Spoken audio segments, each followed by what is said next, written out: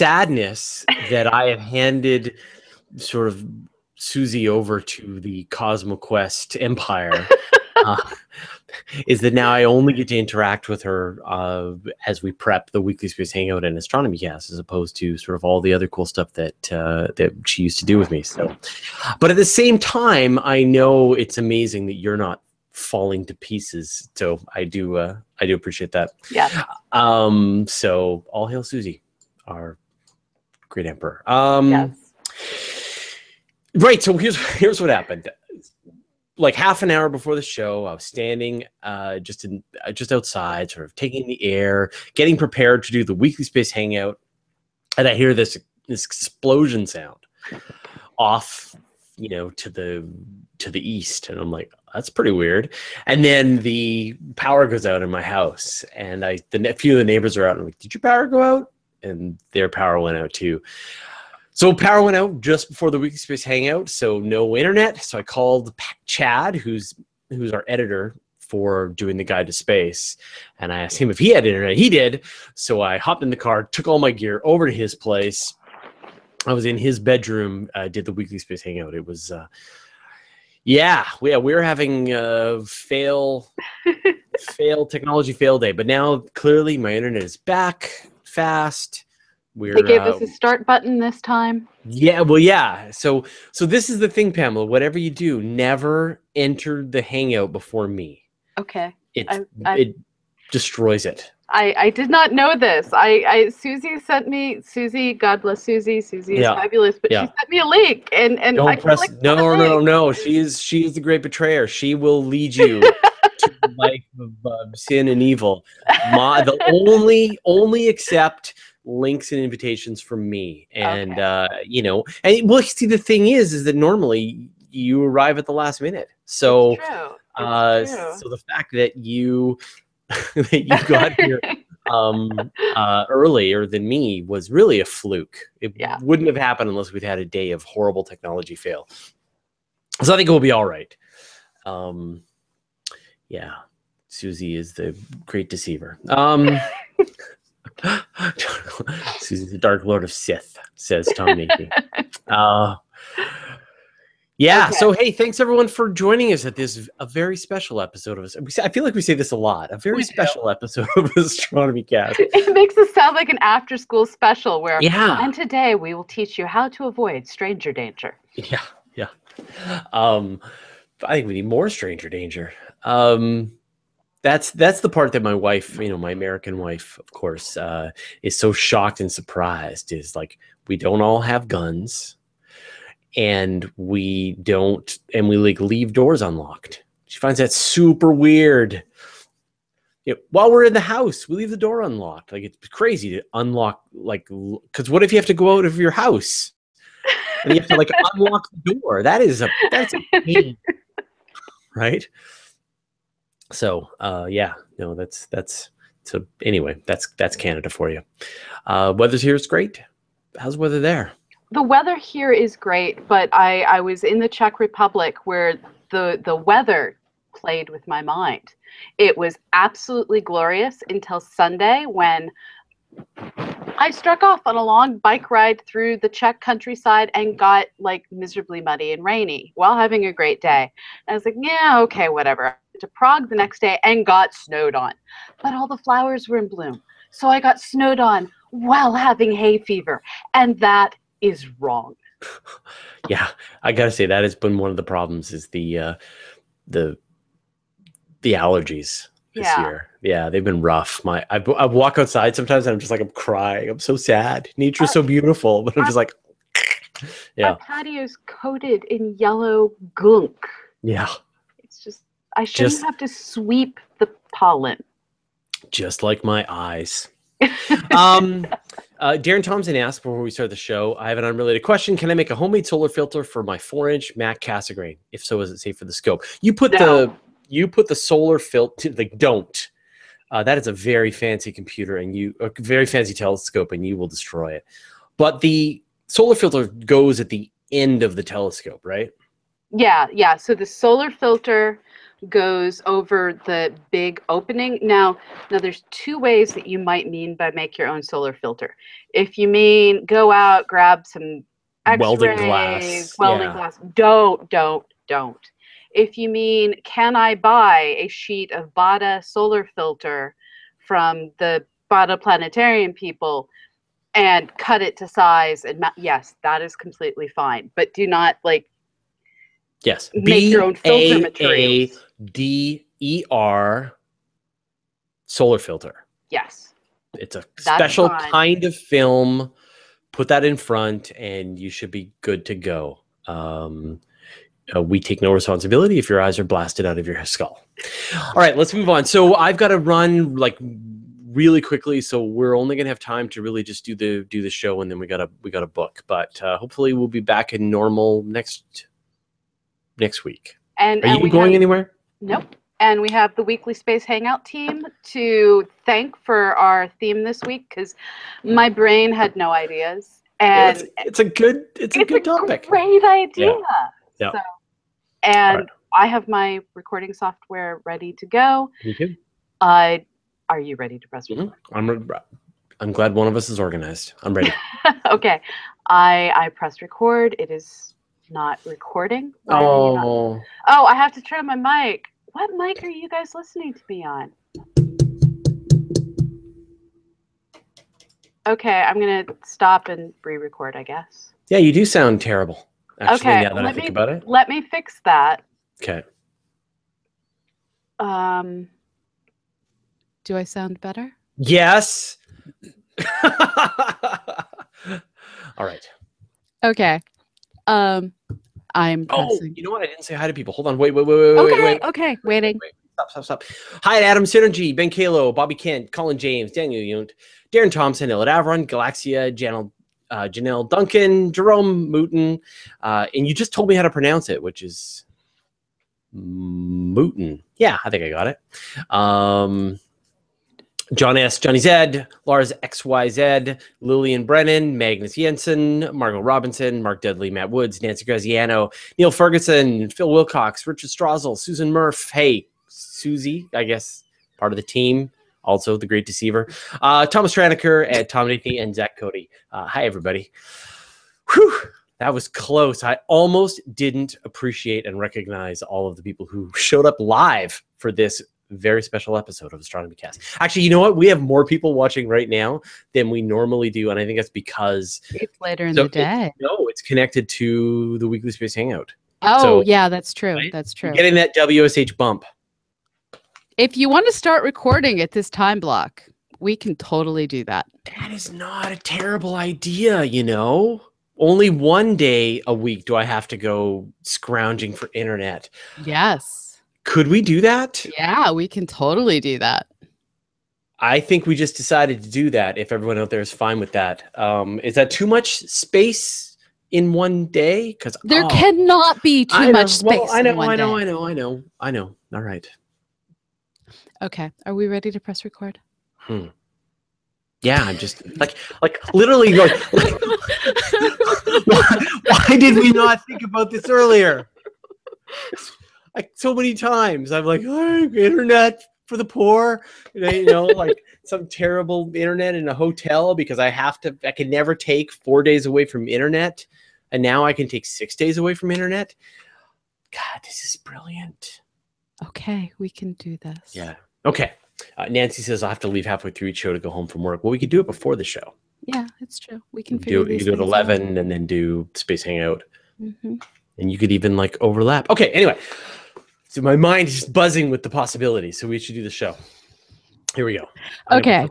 I have now pressed record. It is recording. Hello, Preston. Hello, Preston. We are on the countdown to the final Preston episodes. For those of you out there, I'll say this during the show when we get into the notes. Yes. Okay. Yes. Astronomy Cast, episode 412, The Color of the Universe. Welcome to Astronomy Cast, our weekly facts-based journey through the cosmos, where we help you understand not only what we know, but how we know what we know. My name is Fraser Cain. I'm the publisher of Universe Today, and with me is Dr. Pamela Gay, a professor at Southern Illinois University, Edwardsville, and the director of CosmoQuest. Hey, Pamela, how you doing? I'm doing well. How are you doing? Welcome back Thank from you. Czech Republic. Yes. It is a beautiful country. I highly recommend it. But if you go in the spring, you may get hay fever and snow simultaneously, and that sucks. Yes, that you bring all the crazy weather with you. So just to let people know, we're kind of nearing the end of the Prestonverse. Yeah, it's so we started the show back in 2006, and we had Rebecca Bemrose-Fetter do some editing for us for a while. I did some editing for a while. I should not be allowed to do audio editing. And then we hired an actual audio editor, Preston Gibson. He was an undergraduate here at SIUE at the time. And for almost 10 years, he has been the person that made our episodes sound awesome for all of you. And this is his last season. He's worked with us while he was an undergraduate. He's worked with us while he was a graduate student. He is now a full-fledged adult out in the normal workforce. And he's actually going to focus on his real career. And we've been so lucky and grateful to have him stay with us through so long. And it looks like we're now going to have to figure out, do we find a new proto Preston and start the cycle all over again? The cycle must continue. It does. But we've loved Preston, and we're in the final countdown. Yep. All right. So what color is the universe? Turns out this isn't a simple question, and one that scientists have really been unable to answer until now. Now, this originally, the astronomers have taken a couple of cracks at the color of the universe, and it turns out it was actually a lot harder to figure out than they had thought. So now, when we're talking about color, what are we talking about? We are talking about the color we're going to use, because you can use this in a lot of different ways, is the fully dark adapted eyeballs response when faced with non-saturating light.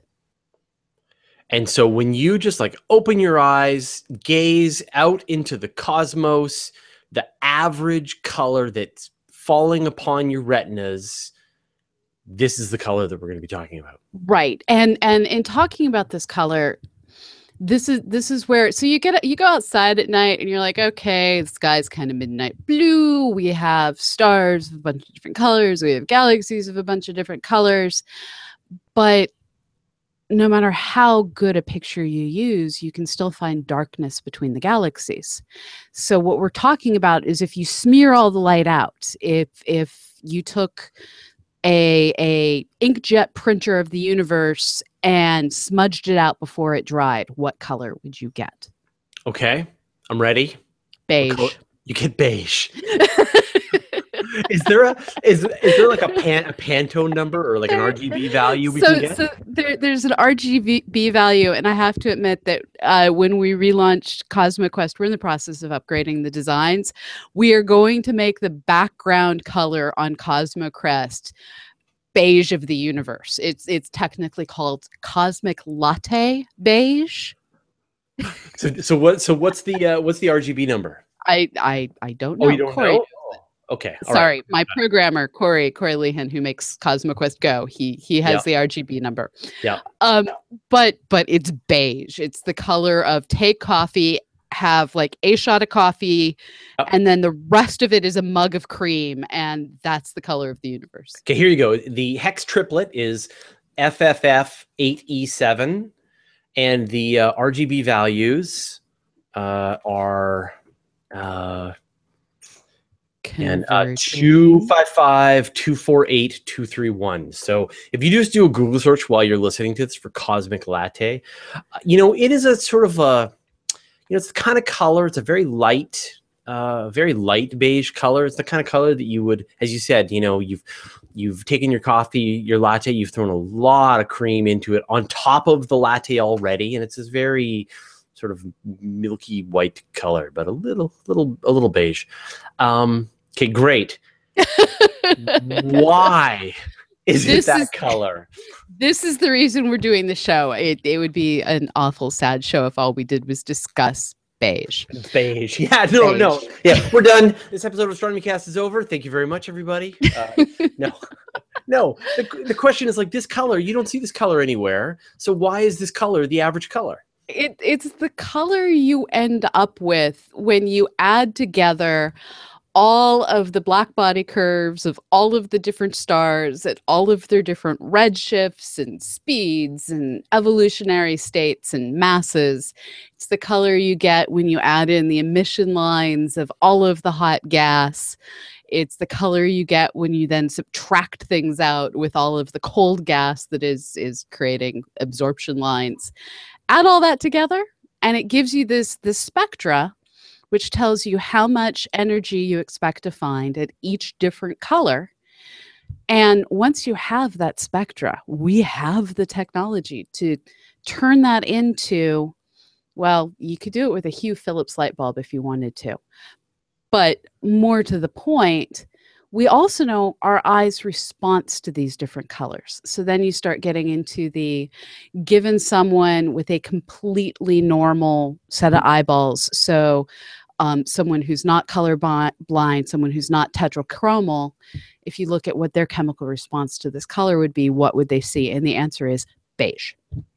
And I love the idea that you're going to be making the background color of CosmoQuest that color, which is brilliant. And if I may steal that idea too and make that the background color of Universe Today, because that is the best idea. And it's like a super Easter egg that people won't even realize that it is truly the color of the universe. And it is eggshell colored, actually. yeah, exactly. Okay, so those are the photons that are falling on your eyeballs, but that's sort of like what we would perceive in the visible spectrum, right? Is that a true understanding of the average wavelength of all of the photons that are falling on us from around the universe? And this is the thing, is there's a difference between the perceived color in the very biased human eyeballs we have and the average color of the universe. So when you start getting into, well, what's the average color of the universe? You have to deal with the fact that there's this cosmic microwave background in the background of everything that's just that leftover light from when the cosmic microwave background formed. It's microwave light. It's light that the eyeball absolutely cannot see. Then we also have this background of gamma ray emission that's coming from its own various sources, all of the hot gas that's out there. And so then you start getting into the, well, expletive. What am I taking the average or the mean of? Am I looking at what is by numbers the average photon has this energy, it has this wavelength? How am I figuring it out? Do I want to use the mean instead? And the truth is, there's a whole lot more cold universe out there giving off infrared, radio, all of these colors that we can't see with our eyeballs. So by numbers, the universe is going to be dominated by all of these cold red sources. By energy, it doesn't take a whole lot of hot X-ray emissions to have a higher energy than the eyeball can see. Now, one of the things that I find super interesting is that this is sort of a snapshot in time, that you could look at this color, and a future astronomer can go, oh, you were living around the 13.8 billion year time frame of the universe. So if we were living at an earlier stage in the universe, what would that average color turn into? So it all depends on exactly when in the past you go. And there was a really cool paper that came out over the summer where they were talking about how we are essentially past peak energy in our universe and everything's just going downhill from here. So there was a point in the far past where things in general were lower energy if you grabbed any given cubic volume of space. So you go back to the cosmic dark ages when everything was boring, bland, neutral gas. And it's a low energy state, giving off basically 21 centimeter radio emission in a lot of cases. Fast forward, you start having stars turn on, and suddenly the universe is filled with young, hot, blue stars. We have ultraviolet radiation coming out, destroying things left and right, ionizing radiation. And this is what lights up, what ionizes our universe. So we went from radio. Yeah. Yeah, it's very radio colored. It's very 21 centimeter colored. To wow, everything's getting a sunburn, UV colored, to settling down through the blues in the visual spectrum. And now we've hit the point where things are more on the reddish side of beige. So in the past, and I actually have got a pretty cool picture here. I don't know if you've seen this one. There's one that shows you sort of what it would look like, the color in the past, and it's blue. And then into the future, it sort of turns back to even more of a salmon-y color as it gets back into the reds, as all these stars age, and all the blue stars that's pulling it back to the middle of the spectrum are gone and dead. And we're just going to get redder and deader from here on out. There will be individual bursts of blue. Our own galaxy, when it decides that it's going to become one with Andromeda and we form Milkdromeda, there will be this wild burst of star formation in this collision process. So locally, we'll be super blue at that point. But that's locally. As a whole, our universe is red and dead. Now, this color, I mean, this is pretty silly, and it, has other purposes beyond just what to color your space website. When astronomers look at the color of objects out in the universe, that color, that average color, tells them a ton of stuff, right? Like if you look at if I look at, say, a galaxy cluster, and I figure out what the average color of that cluster is, what is that telling me? So this is actually something I studied with my doctoral work. There's this really neat trend. It's called the Butcher-Ohmler effect, where on mass, when you look at fairly large but not huge clusters of galaxies in the past, they're much bluer. They have a lot more star formation going on. Blue means star formation. But as you get more and more into the modern universe, what you're seeing is, well, those same fairly massive but not huge galaxy clusters, they're getting redder and redder over time. And what's happening is all of the stuff that gets used in star formation is, through interactions, getting gradually stripped out of the galaxies and used up, and we're running out of star formation in these systems. Now, if you look at groups like our own local group, low mass groups of galaxies, they're blue. They're just always blue because we're not interacting with one another very often. We're kind of standoffish. And without these interactions, we're not getting our gas stripped out of us. We get to stay active blue galaxies. It's going to change slowly over time, but it takes time. And what's even more awesome is these massive, massive galaxy clusters. They pretty much instantly went red. And this is because so much interaction was going on. These massive systems of galaxies that are whipping around at much higher speeds, and higher speeds, more density. All of this means more collisions, more, we use horrible words. It's called ram pressure stripping and galaxy harassment. Basically more stuff that's removing the gas and dust out of these galaxies. So less star formation from the beginning of time. So we can tell star formation by looking at the color of galaxies. And then one of the other factors that comes into play is that over time, these galaxies and galaxy clusters are moving away from us, right? And so once again, you look at those colors to get a sense about their velocity. Right. So if I look at an individual star or an individual type of galaxy that I know typically what kind of color it would have, when I look at it, I may find that it's a radically different color. And then when I start sampling different parts of the spectra, that's where I get the details. I can go, oh, this Lyman alpha line that should normally be out in the ultraviolet, that's the 2-to-1 transition in hydrogen, it's suddenly over here where I can see it in the visual.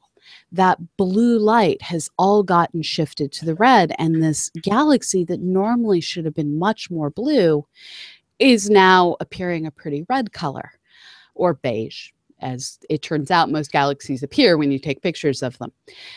And the color is thus, when we sample different parts of the black body spectrum, it's telling us the speed, the recessional speed, the Doppler shifting that this galaxy is participating in.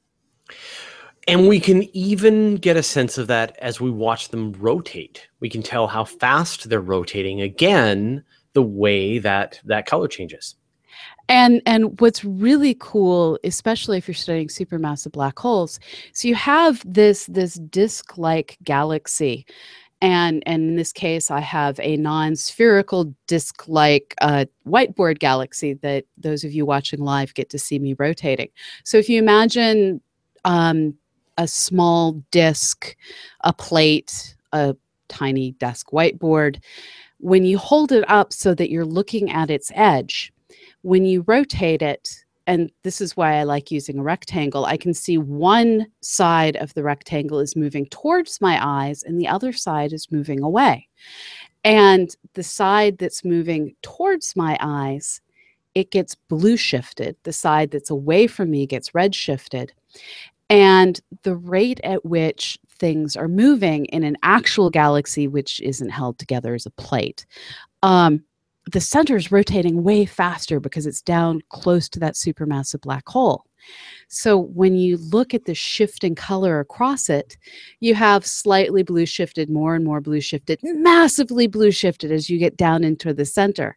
And then right next to that, massively red shifted, and then a little less red shifted, a little left red shifted. And so we can get at how big is that supermassive black hole just by looking at the amount of shifting that occurs deep down in the center of that galaxy.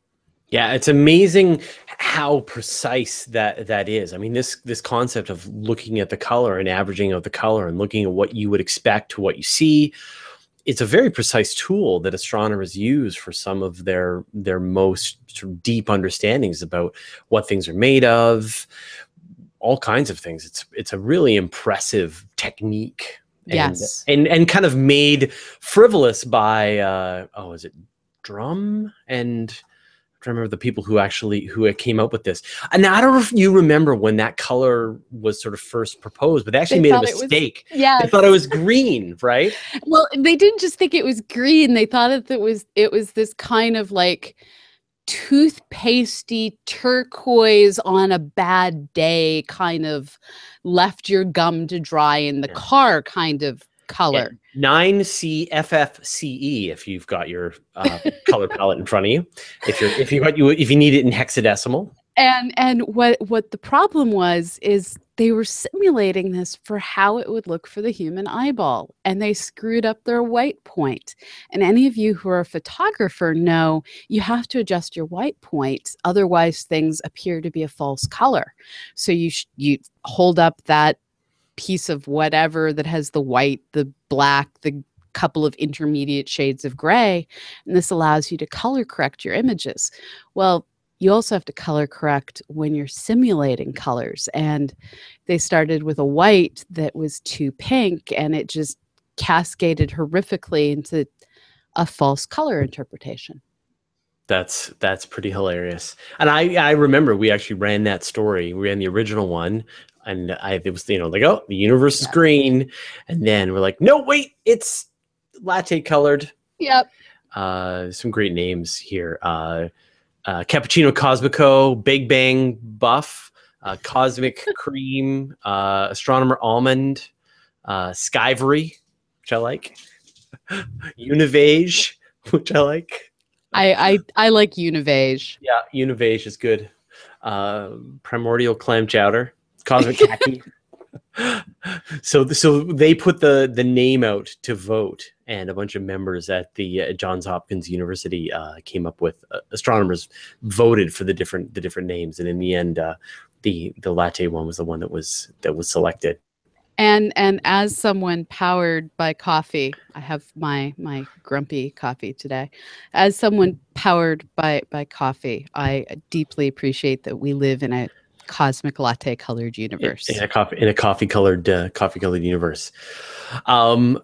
Well, you know what? I actually have nothing else to say on this subject. I literally, like, unless you've got something super interesting, we may need to just wrap Astronomy Cast up at this point. I think that is completely fine, and let's encourage everyone to go out and enjoy a cosmic beige night out under the stars, galaxies, and everything else.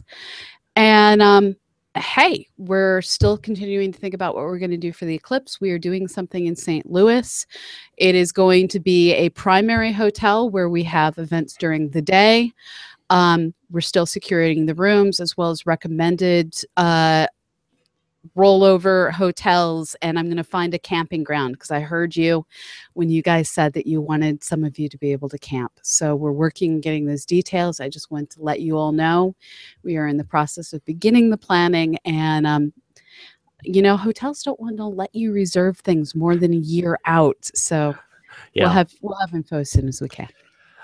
Big thanks to Helg Bjorkog from the WSH crew, I think, who suggested this idea for this week's topic, just to show you that we do love to listen to your ideas for show ideas. And there's been some wonderful suggestions in the last couple of weeks, many of which we have stolen and many of which we are going to be rolling out soon. So if you have ideas for the show for Astronomy Cast and you have some topics, now, we've done 412 shows, so double check first. So double check, yeah. And the way to double check, I do this all the time, is I go to Google and I type in Astronomy Cast, and then I type in the idea for the show, and then I'm like, oh no, we definitely covered galaxy clusters. Oh no, we covered Rayleigh scattering.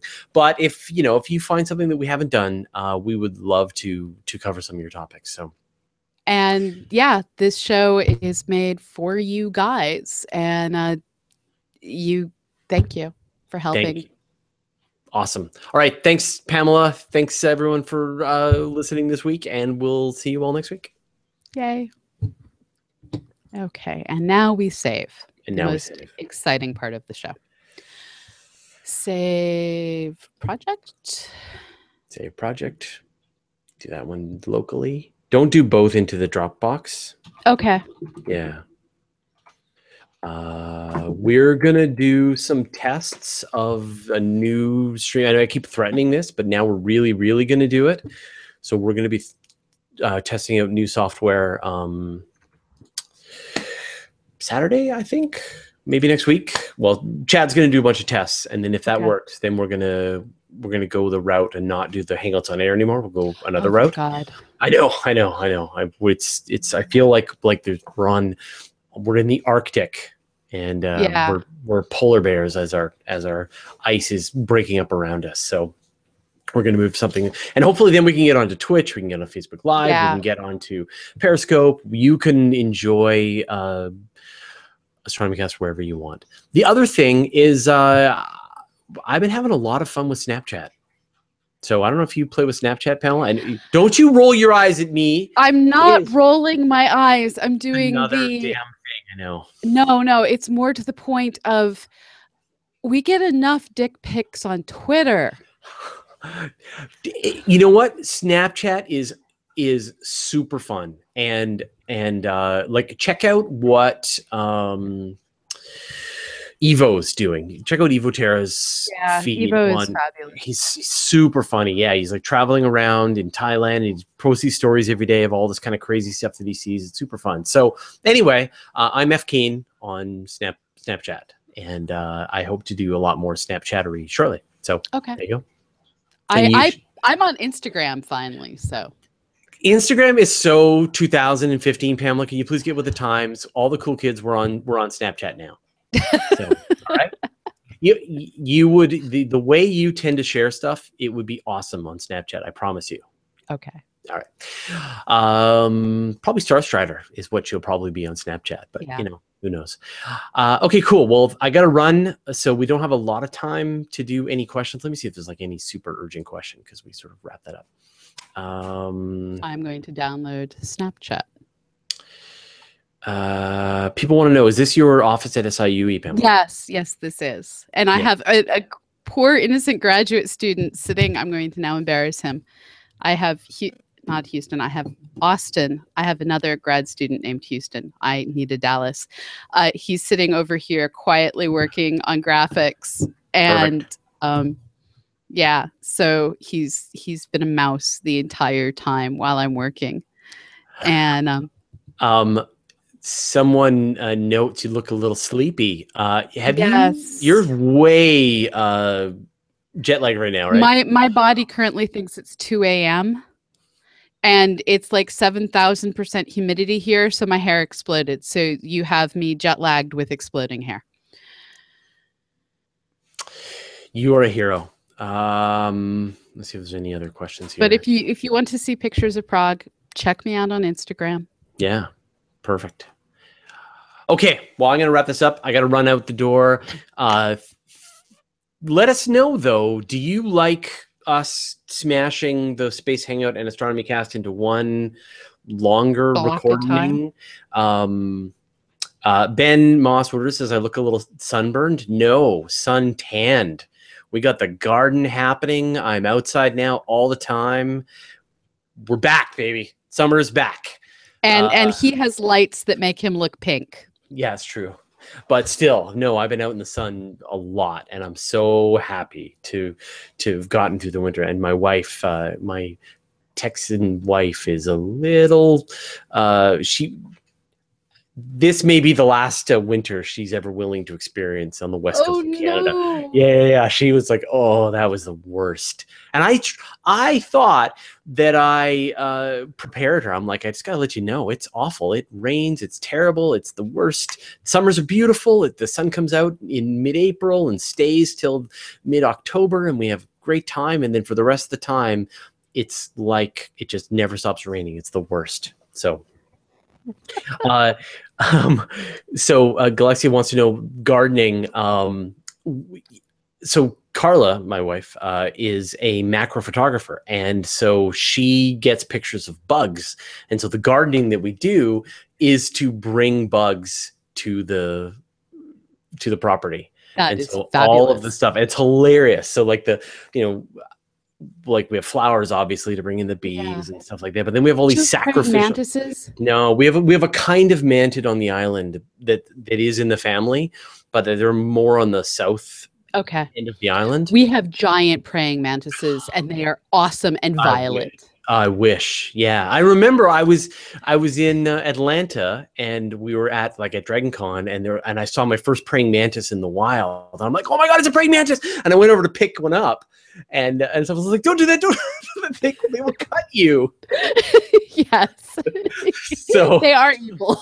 yeah. They're actually pretty, they'll give you a good slicing on your hand. So that was hilarious.